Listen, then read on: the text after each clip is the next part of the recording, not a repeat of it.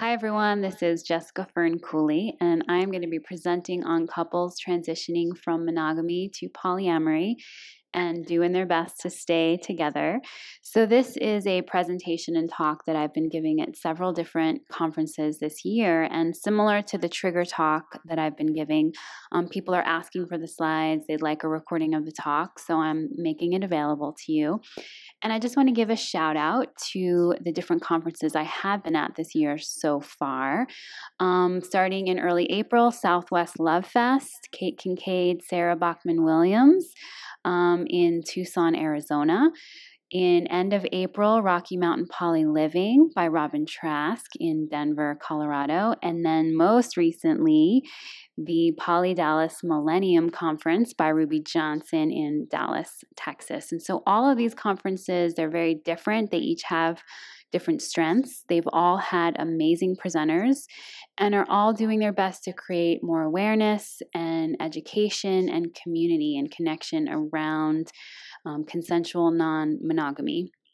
So this talk sort of sprouted out of my experience, both professionally and personally. So professionally, I'm a psychotherapist and coach, and one of my specialties is working with non-monogamous folks. And then personally, I was non-monogamous for a period of time in adolescence and early 20s, and then I was monogamously married to my partner for years before the two of us transitioned into being poly. And so this talk sort of comes from both ends of my professional and personal life and what I've sort of seen that this transition is. And really, ideally, I think the therapy room is a place where people can really let their guard down and share openly and honestly and fully about themselves and their relationships.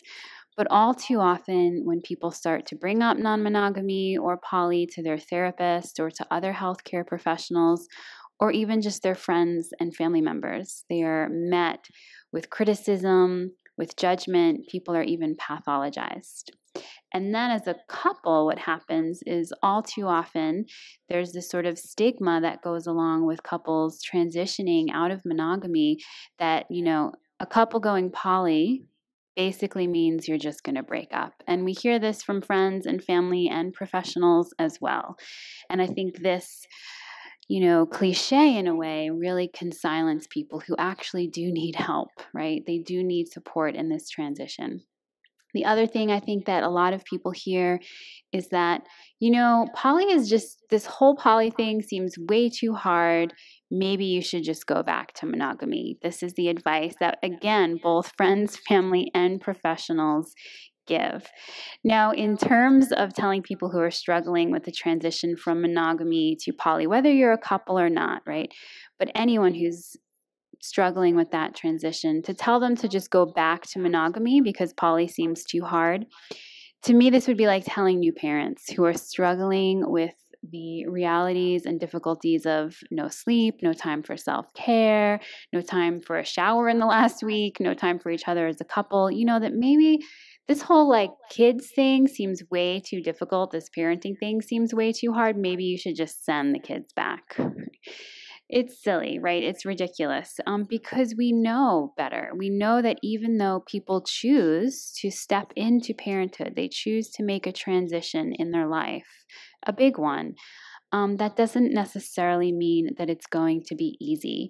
And it might go on for a while. And we would never then point our finger when there's struggle with that transition at the children and say, that's the new thing, so therefore that's the cause, that's the problem, and that's what should be eradicated.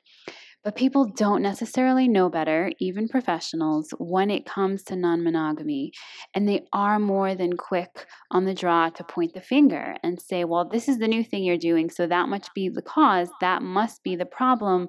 Therefore, just press that delete button on poly and just backspace into monogamy, as if it was that simple. In terms of this other thing where, the idea that couples going poly inevitably leads to breakup, let's be honest. We've all seen it, right? There's some truth to it that many couples do try to be non-monogamous and they do break up. But from my perspective, it's not because of polyamory itself that's the problem and the cause.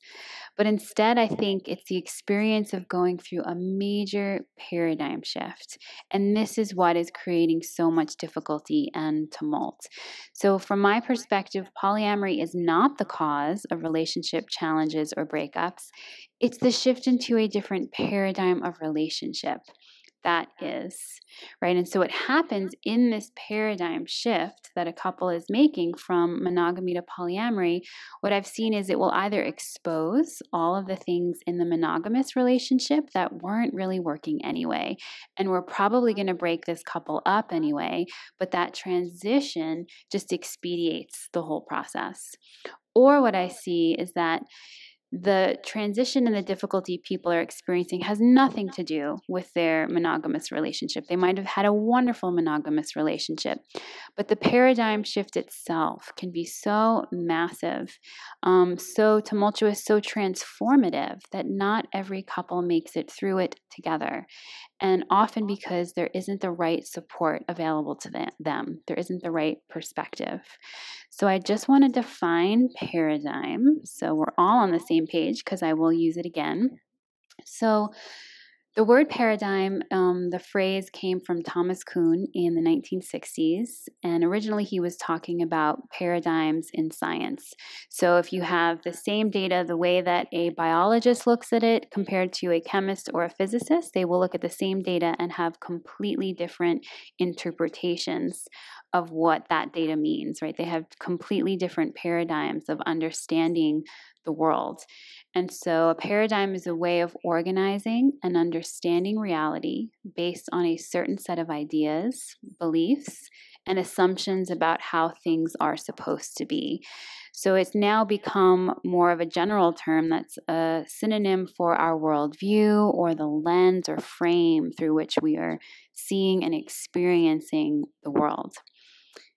And so a dominant paradigm would be the main values, the main ways of being, or the systems of thought in a society that are standard, widely held, and often taken for granted. So usually our dominant paradigms are invisible, especially to those of us that are living in the dominant paradigm, right? They can be painfully visible for those of us that do not exist in the dominant paradigm. So today in the US, the dominant paradigms of our culture would be middle class, white, heterosexual, monogamous, male, Democratic or Republican, being Christian, and so on. And so a paradigm shift is a significant change in your beliefs or ways of thinking about, experiencing, and perceiving reality. So obviously in this talk, I'm talking about that paradigm shift from monogamy to polyamory. And then paradigm shock is something I see often in this transition that people make, which is similar to culture shock. And it's the experience of difficulty or disorientation from being in an unfamiliar paradigm that has a different set of values, expectations, attitudes, and ways of being. So even though someone might choose to shift into a different paradigm, there can still be paradigm shock. So even if it's a paradigm that ultimately you feel like resonates more with you and fits you in your life better, there can still be paradigm shock in that transition. And so going from monogamy to polyamory means that people are taking on a massive shift in worldview through living in a different paradigm of relationship, where now almost every aspect of love, romance, sex, partnership, and even family are all defined differently. And they all have now a different set of values, expectations, attitudes, and ways of being. And so even though non-monogamy is on the rise and the awareness of non-monogamy is really increasing, for the most part, though, people are stepping into a paradigm of relationship that is still mostly misunderstood. It is still feared and it is still stigmatized. And so this can be difficult. Now, this to me is difficult whether you are coupled or not making this transition. However, I do think it's more difficult to do as a couple and to try to stay together because you are going through a multi-level process. So on the individual level, right, that the person, one partner is deconstructing monogamy for yourself with all of those ingrained beliefs and habits and behaviors that you might have been doing for your entire life. And then the other partner is having their own deconstruction process of monogamy and what that's looked like and what hooks in them are still at play, right? Which might be different for each partner. And now you have the relationship level, right? Where you're trying to deconstruct and then reprogram with someone else. And it's not just anybody else, because it is easier to come together with someone where you're both already non-monogamous or poly, right? In this case, you're having to redo this with someone that you've potentially had years of shared monogamous patterning with, years of shared monogamous identity and experience with this person, and you're trying to create something new together. And so it can be a very tall order for couples. Now, in terms of the resources that are out there for couples, there's some wonderful resources, and I think they usually focus, rightfully so, on how you come up with your own version, right? What's your version of poly look like? How do you make agreements together? How do you communicate better? How do you manage jealousy? These are foundational topics, and it's usually what I hear when couples call me. So couples will call and say, we need to come in because, or we're needing support because we have broken agreements that we need to figure out, or we're fighting more and having all of these communication difficulties now that we're poly, and or one of us is really struggling with jealousy. But what's interesting is as we get several sessions in, what I see is that a lot of these things around jealousy, agreements, or communication and fighting are often symptoms, right? And they're symptoms of this paradigm shift of what I'll be focusing on today. So for the rest of the talk, I'm going to go through these 5 things. I'll be talking about resistance to the paradigm shift itself. Relationship skills from monogamy do not always convert. There are individual differences between partners that can get exposed. It can catalyze a personal awakening or crisis of the authentic self. And it can initiate a crisis of insecure attachment. And so just a caveat here is I am sort of talking about this through the lens of the couple. But these 5 things I've seen apply not just to the couple, I've seen them applied to the individual, as well as people who are already further along in their transition, maybe even years down the road, already doing poly, have a polycule, in a triad, in a quad, but there's different initiations that can happen to people along the way, like the first time your partner actually falls in love with someone else, and that might take a year or 2 before that happens, or the first time that someone wants to move in with somebody else. And so I've seen some of these things show up as well. All right, let's take a sip of water and dive in.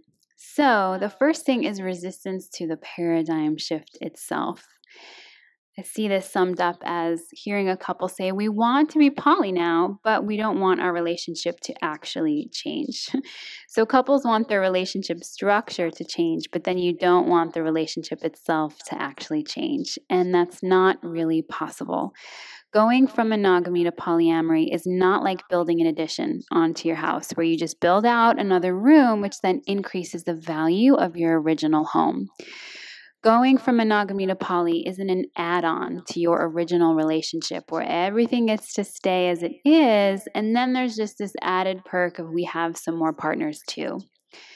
Going from monogamy to polyamory is a transformation of the relationship, which can look like a massive renovation of the house that you have lived in.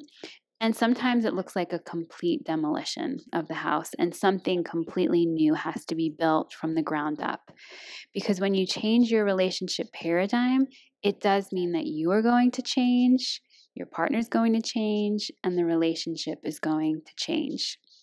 Now, for those of you that don't like the word change, I know people sometimes have resistance to the idea of change, or that they're expected to change. Then it's important to use synonyms that work for you, right? That this is about learning, this is about growing, this is about the newness that comes through being on a different journey together. And I would never fault anyone or any couple for wanting to preserve your relationship. Like, of course, there are many things that you want to hold on to together, that you don't want to lose, that you cherish, right? There's some important pieces of art and furniture from your old place that you're still going to want to put up in your new place, right? There are things from your history together that can never be erased. And there are aspects of the uniqueness of your connection that will not be replaced by new partners coming in. And a lot of times in my coaching and therapy, I really help and focus with couples on really naming a lot of those things that you cherish together that cannot be lost. However, the way that you function and the way that you relate, especially the ways that you function and relate that have been rooted in monogamous behaviors, that does need to change, right? In order for this paradigm shift to be successful. And I see that it's the resistance to the change through trying to keep things the same or trying to promise each other that things will always be the same, that this actually becomes the static that gets in the way of the very relationship that you're actually trying to preserve, okay? So my own personal example of resistance to the transition comes from giving birth. So almost 4 years ago, I was in labor giving birth to my son. And as you probably know, in order for a baby to come out of a female body, the cervix has to dilate from being closed, which is 0 centimeters, and it has to dilate to 10 centimeters so that the baby can move through the birth canal. And so that last few centimeters, the 8, 9, 10 centimeters of dilation, this is medically called transition. And it's known to be one of the most excruciating times in labor. And for me, it was. Like, I had known pain before, and this was completely unbearable. And so naturally, I was doing things like shifting my position and moving around to try to make myself more comfortable, to try to ease the pain. And my midwife saw this, and she says, Jessica, by trying to make yourself more comfortable and ease the pain, you're actually resisting the transition. And by resisting the transition, you're stalling your labor. And in my case, I was having a unique birth where my baby was butt first. He was breech. And so stalling my labor meant that I was then subject to potential interventions that I didn't want to have unless they were true medical necessities. So my midwife said, you got to stand up physically and metaphorically, like stand up so that my body can have the benefit of gravity to support me. But I also needed to stand up to the transition itself. And so I did. I stood up. And the pain actually got worse. However, I was no longer in resistance to the transition. I was in surrender to the pain, to what was needing to happen. And my body opened up. He was able to be born in the way that I wanted him to be born. So while I don't necessarily always tell people this story, it's a metaphor that I will use of what is the new relationship that you are giving birth to as a couple, and even seeing that there are going to be periods of time where there is painful contractions that you're going through, but those are really in support of pushing through and giving birth to this new relationship. So it's important to be aware of any resistance to change that you might be having or your partner might be having, whether it's resistance to the change of the relationship or one of you changing and growing or behaving in new ways. And ideally to accept and embrace that change is inevitable and it's actually a good thing that you're going through. So the next thing I see is that going from monogamy to polyamory, relationship skills from monogamy do not always convert. So there's some really good advice, some sound wisdom in the poly world that really warns couples away from using polyamory to fix their relationships, and really advises couples to usually wait until you're in a more healthy, stable place before you embark on your non-monogamy journey together. For the most part, I agree with this advice. I do see it as useful. I am, however, seeing times when polyamory actually does fix a relationship, but that you can email me about if you want to talk about it. So for the most part, though, I do agree with this. But what I don't see or hear talked about as much is that what could have looked perfectly functional and healthy in monogamy does not always translate to what is then functional and healthy in non-monogamy. So what works in one relationship structure does not necessarily hold up in a different relationship structure. And I see this like the conversion of money from one currency to another, where the US dollar does not have the same value depending on the exchange rate of which country we are traveling to. So as Americans, we usually benefit from the exchange rate. So a dozen years ago, I was in Thailand. I wanted to go from the south part of the country to the north. And the cheapest way for me to do that was to take a round trip plane ticket that was only 40 American dollars. Now, in a similar time period, I was in Switzerland and I sat down, I had lunch, I got a sandwich and a cup of coffee and this little cookie, and then I get the bill, and that was 40 American dollars.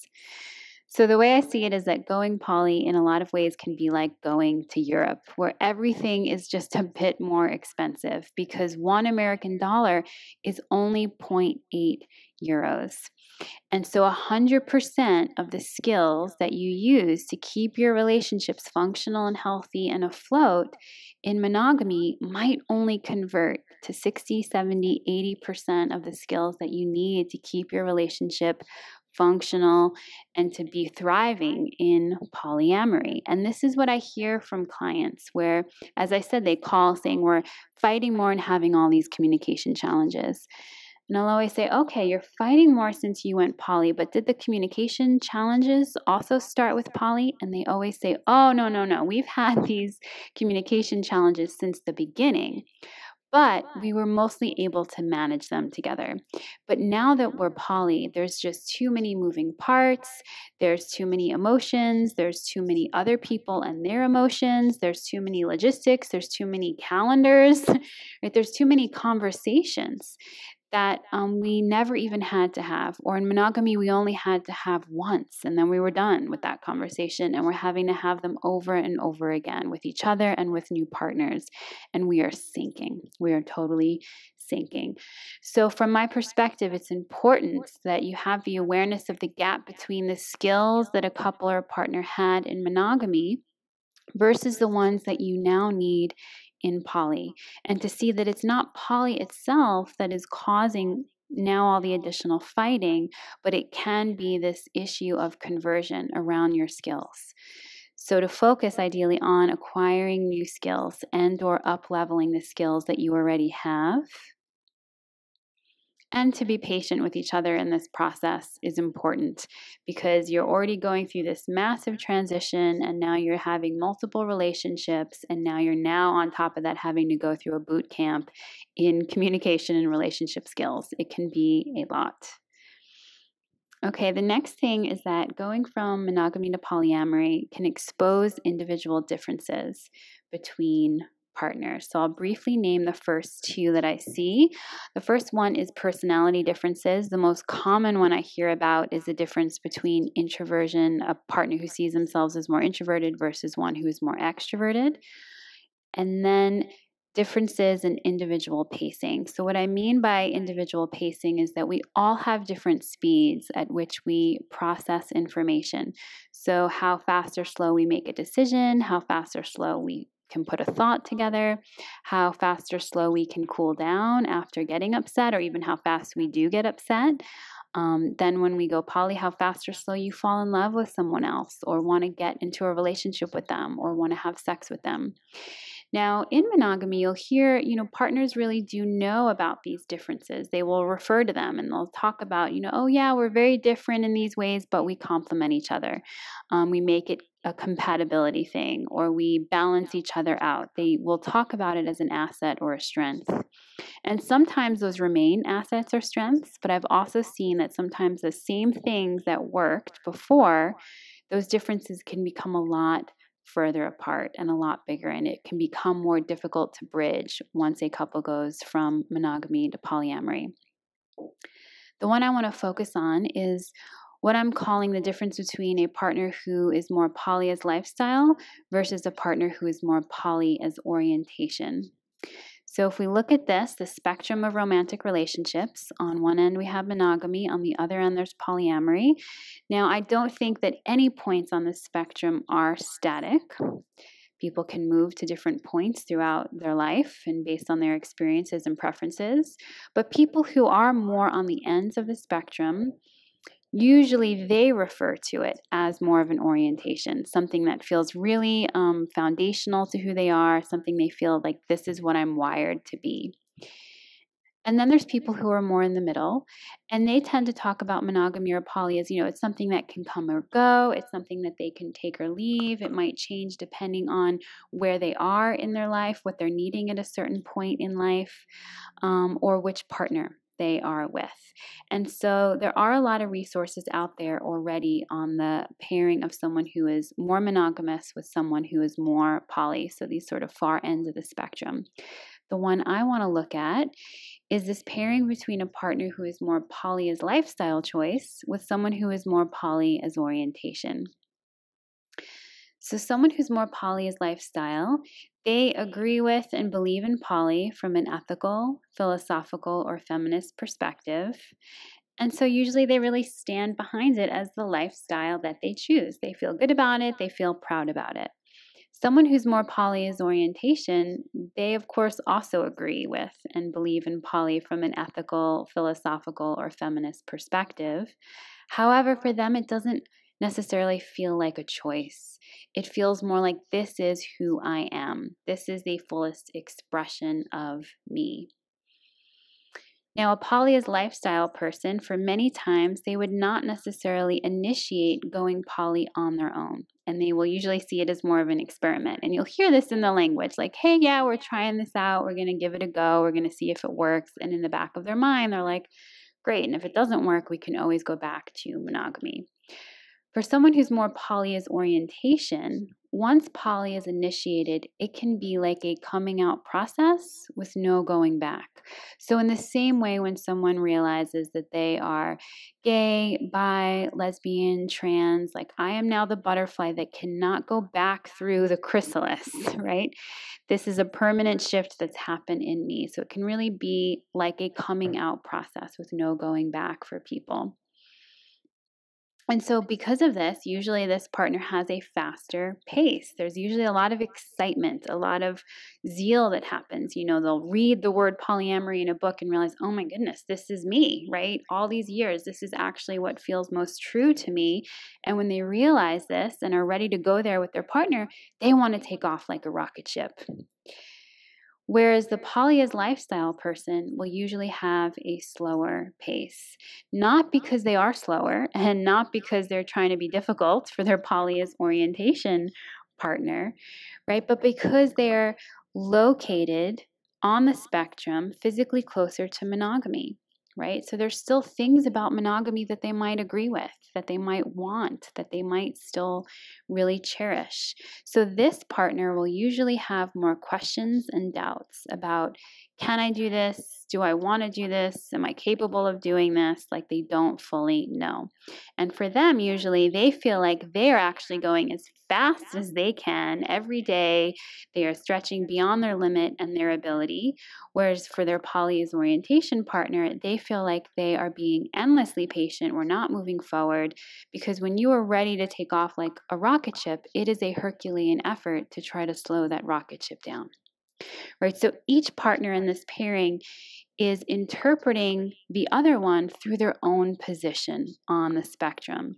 And so because of that, they're each feeling unseen and usually misunderstood and even hopeless about how are we going to make this work.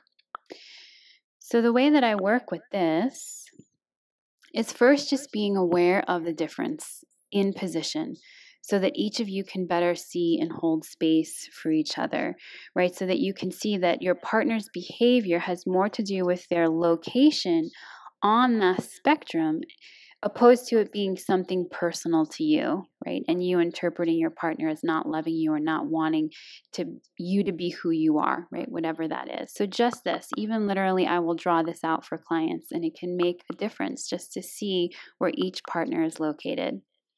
More specifically, though, the poly as lifestyle partner usually needs the space to have and express their doubts and their fears about going poly.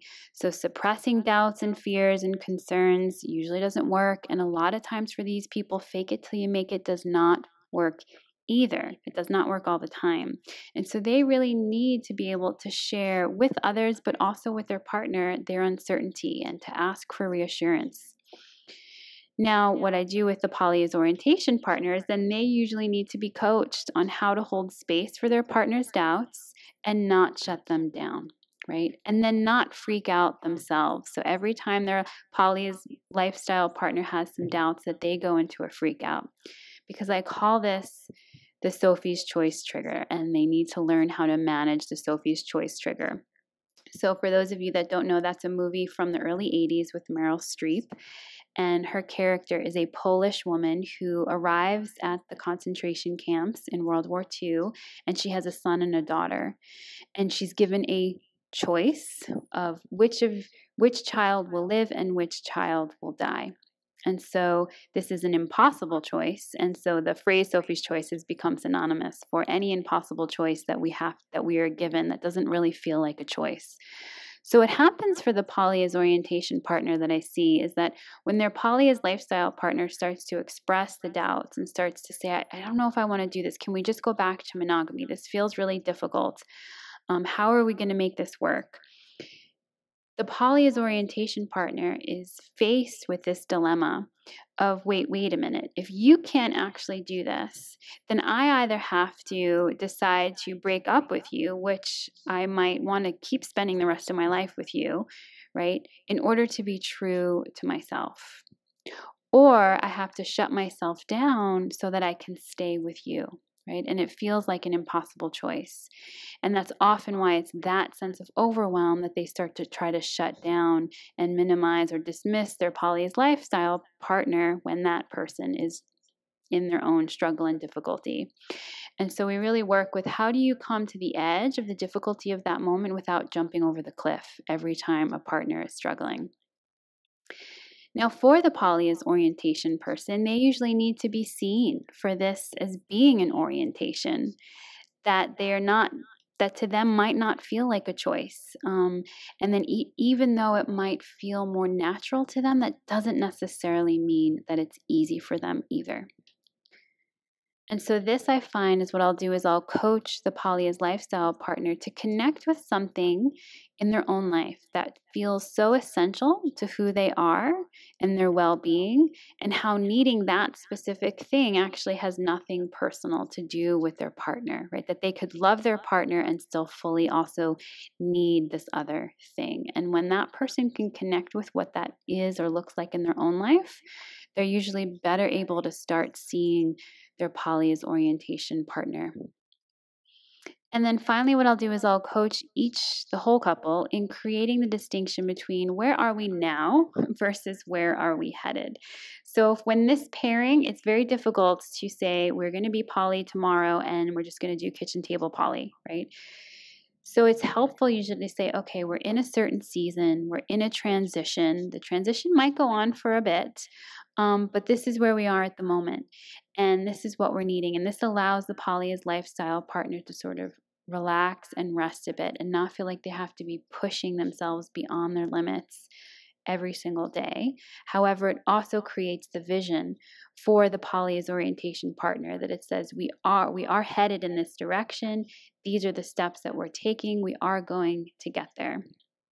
Okay, so the next thing that going from monogamy to polyamory can do is it can catalyze an awakening or crisis of the authentic self, for all of the ways that someone has potentially been inauthentic with who you are and how you've been showing up in relationships, that can all get exposed. So I think I see this as there's a lot of things in life that we don't fully know until we do them. Right? There's a lot of things, lessons that we can't get until we go through the lesson. Of course, we want the lesson before we have to go through it, but there's a lot of things we can't even see about ourselves until we're in a new context. So for me, I grew up in Brooklyn, New York, and midway through high school, I already knew I didn't want to stay in New York. I didn't fully know why, though. but I really wanted to go out west. And it wasn't until I was in my mid-20s that I got out to California and then landed in Colorado. And it wasn't until I was having this firsthand experience of the difference in the pace of life, the difference in the attitude of the people, really that open-mindedness and people prioritizing their physical and emotional and mental health in ways I just had never seen modeled for me in New York. And even the physical space was massive, like the big sky, which, growing up in Brooklyn and in Manhattan, like there's slivers of sky between the skyscrapers or the apartment buildings where you don't even see the sky on some blocks, right? So it was in this other environment that I just felt so expansive that I had a comparison, and I can look back and see, oh, wow, that person who I was in New York was really contracted, really shut down and protected, and sort of more of this performance of who I thought I was supposed to be and more of a reaction to my environment instead of this alive, more authentic expression of who I felt myself to be. Right? So it wasn't until I had this actual contrast and was in a different context that a lot of parts of me even became accessible. And so I can see this, and I do see this with monogamy, where it's not until people step out of it and they start experiencing new and different parts of themselves come alive with new and different partners that they're then even able to look back and say, oh, wow, it wasn't that I was lying intentionally all those years, but that person who I was back there wasn't really an honest version of me. And it didn't really actually work for me, and it definitely does not continue to work for me to be that person. So what happens is there's this paradigm shift from monogamy to poly, and it can create this process of self-reflection and self-discovery, because now that you're in a new paradigm, you're in a different perspective. You have a different viewpoint. You're able to see things that you didn't necessarily see before, and so new questions will arise. And so often people start asking, who is it that I've been all these years? And the answers are not necessarily easy to look at and to face, right? People will see, oh, wow, I've been really shut down. I've been closed off, or I've been containing myself. I've been saying yes all these years when I've really been wanting to say no. I haven't been creating important boundaries for myself. I haven't been prioritizing my own opinions or preferences or dreams and desires. And so with that, people then usually ask, well, who is it that I want to be? Who is it that I want to become? And this is where that awakening of the authentic self, or a more authentic self, starts to come online, where more genuine, honest versions of you are asking to come forward. And I see this as a very important developmental process for many people in their life. The crisis can come in where, if I actually become that person, will my partner still want to be with me? If I actually start setting healthy boundaries for myself, if I actually start to say no instead of always saying yes, if I actually start to prioritize certain things that are important to me, will my partner still love me? Will we still be compatible, right? And it can sort of bring the relationship into crisis. Now, there's something else that I see happen with this. So there's this kind of level where people are doing the awakening of the self through questioning who is it that I've been? How have I been showing up in relationship? And then for some people that goes a step further, where they're not just questioning, who am I? How have I been showing up?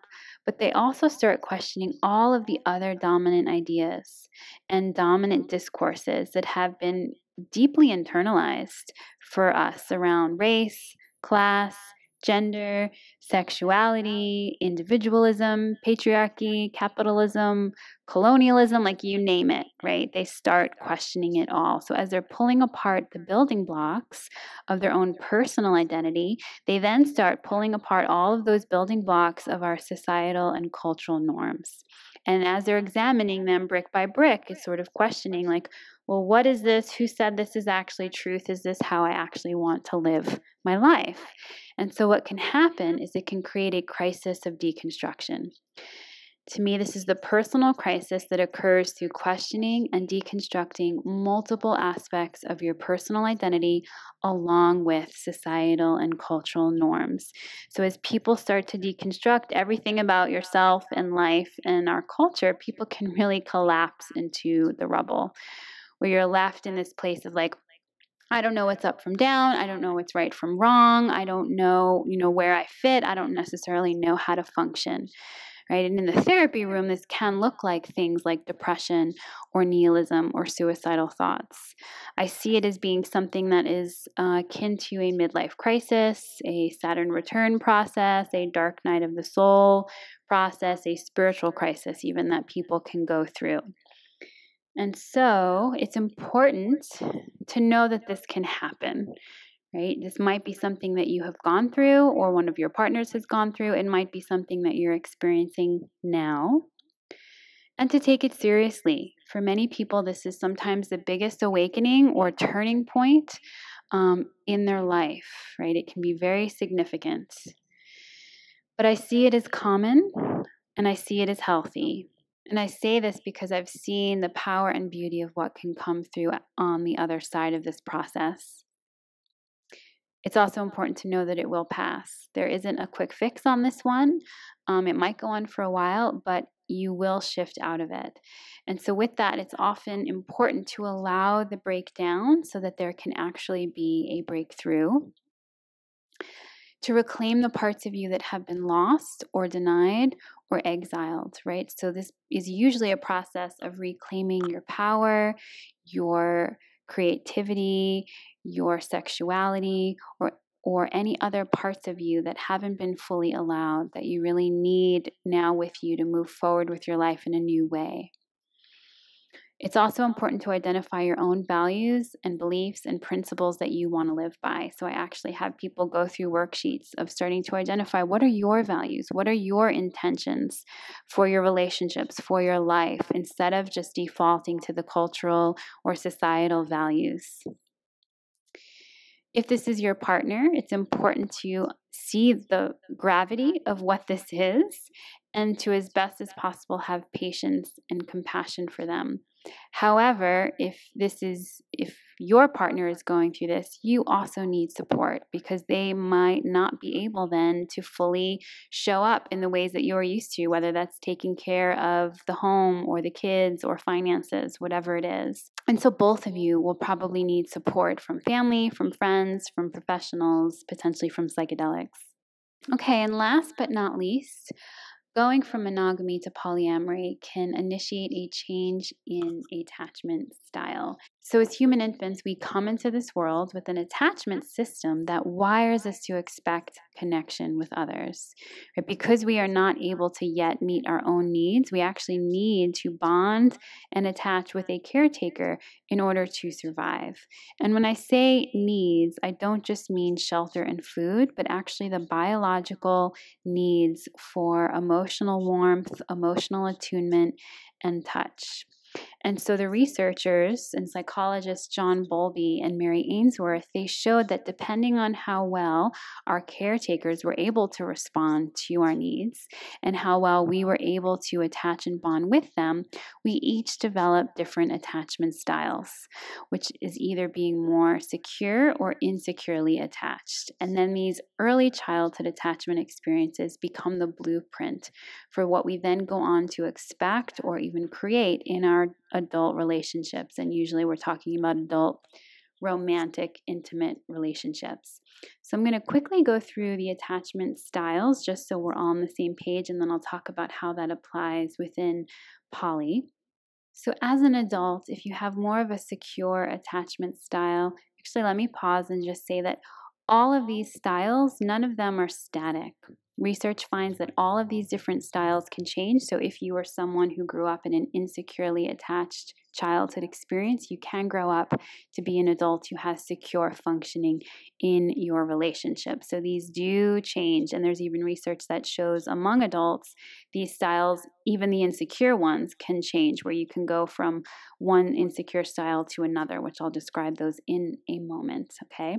So the secure attachment style in an adult would look like having a more positive view of yourself as well as your partner, being more interdependent, so you don't tend to be too independent or too dependent, but there's a sense of interdependence, being comfortable with emotional intimacy, being comfortable with closeness as well as separateness. So you can come together and feel like, I know how to do closeness, I really enjoy this, and then when we're separate, I might miss you, but I'm fundamentally okay with myself.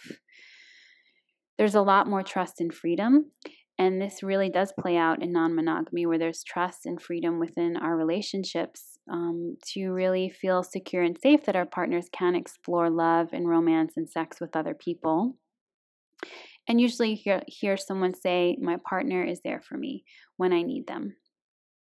Now, insecure attachment styles, there's 3 different ones. The first one we'll talk about is called avoidant or dismissive. And as an adult, this would tend to be someone who has a more positive view of themselves and more of a negative view of their partner or the other. And not because they're actually arrogant, right? If this is someone who came from an avoidant attachment in childhood, that attachment style was created because this person couldn't rely on, they couldn't actually depend on the caretakers in their life. Their caretakers either weren't meeting their actual physical needs, or maybe their physical needs were being met, but emotional, intellectual needs weren't. And so this person learned early on, I can't really rely and depend on others. I have to become self-reliant on myself. That was redundant, but so this person in adulthood, they tend to be more independent and self-reliant and more of the lone wolf. They usually are uncomfortable with intimacy and closeness, and so their anxiety will rise as their partner tries to create more intimacy and closeness, whether that's emotional or physical or sexual. They will usually leave, avoid, or shut down during conflicts. And you'll hear them say, like, I don't need you, I can take care of myself, right? I don't need anybody. However, even though that sounds like very lone wolf, people in attachment, in avoidant or dismissive attachment, all of these styles do want love and they do enter relationships. So the next one would be anxious and preoccupied. And so this person will usually have more of a negative view of themselves and a positive view of the other. And so a lot, if they actually came from more of an anxious, insecure childhood experience, this had a lot to do with having a parent that was unpredictable. They might have been really present and attuned to you in one moment, and then they weren't other times. And so it was confusing. And so as the child is trying to stabilize a bond with the caretaker, they wind up putting their sense of self out into the other and trying to figure out, but wait, you loved me then? Do you still love me now? And it can be really destabilizing. So this person usually has a more negative view of themselves and a more positive view of their partner. They see themselves maybe not as worthy of being loved, or their partner is so amazing, so, I don't know if I'm valuable enough, those kind of things. And usually they tend to put their sense of self in their partner, that's why it can cause so much anxiety. Because if your sense of self isn't in you, but is put into your partner, you're at the whim of every move they make, right? And your sense of self and your sense of value and your sense of love is at the mercy of what someone else is doing, right? So they tend to show up as more dependent.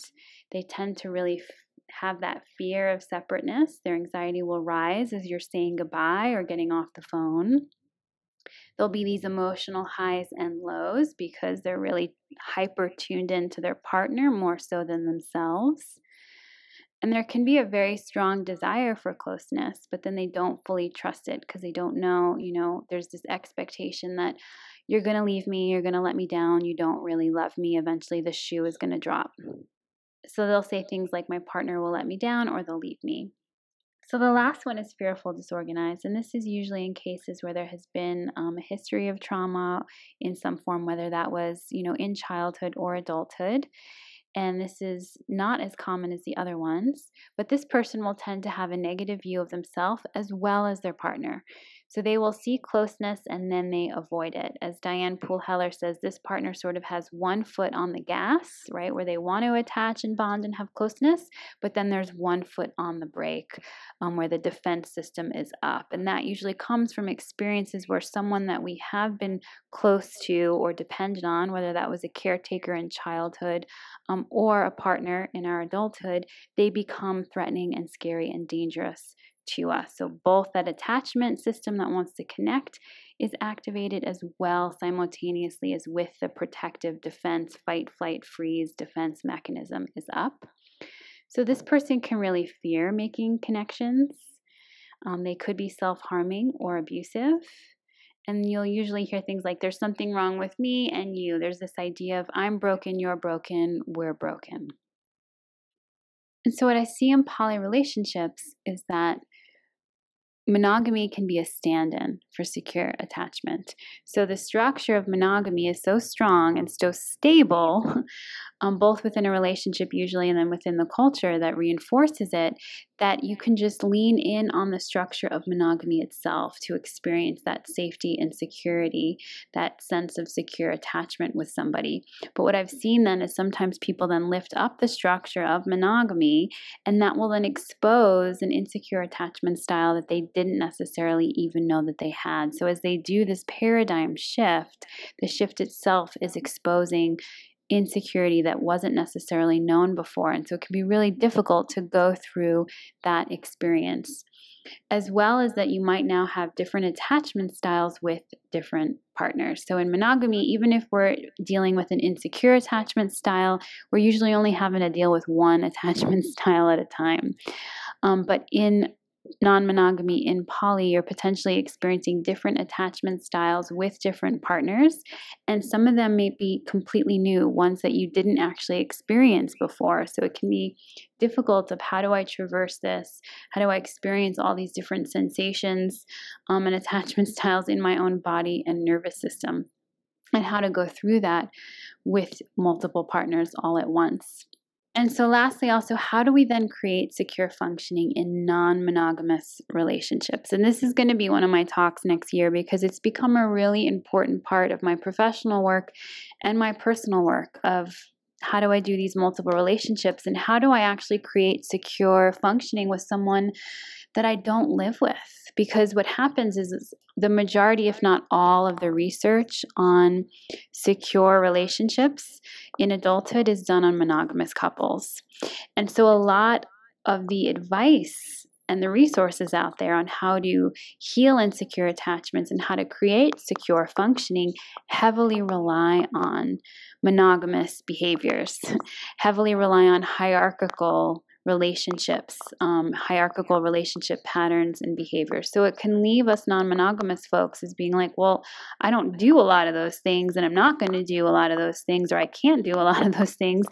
So how do I then create secure functioning with somebody, right? If I'm not participating in a hierarchical relationship structure with them, or I don't live with them, they're not necessarily a nesting partner that I can rely on that structure with. So this is something that I will be sort of focusing on in the future because I think we need to translate. There is some really wonderful research out there of how you do create secure, safe relationships with people. But then how do we do that when we're in a structure of relationship that is inherently insecure? And it is because we can't rely on the monogamous structure. And so it is possible.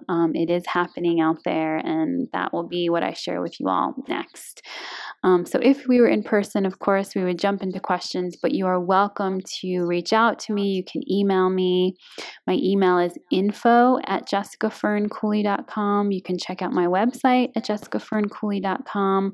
I would love to hear from you. Any questions, comments, feedback that you have, any stories that you have that even relate to these different things that I'm talking about with the paradigm shift.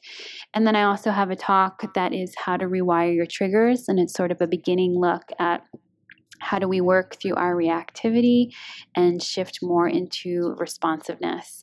And so that is on my website as well.